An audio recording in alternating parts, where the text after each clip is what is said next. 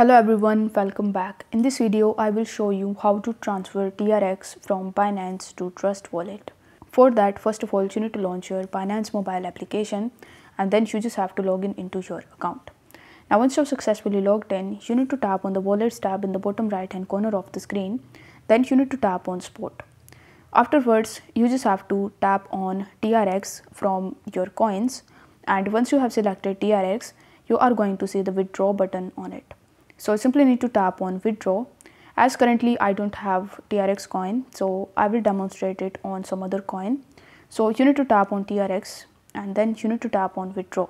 Once done, it will ask you whether you want to send via crypto network or you want to send via email address, phone number or ID. So you need to select the option of send via crypto network, and here it will ask you to paste the address and then select the network.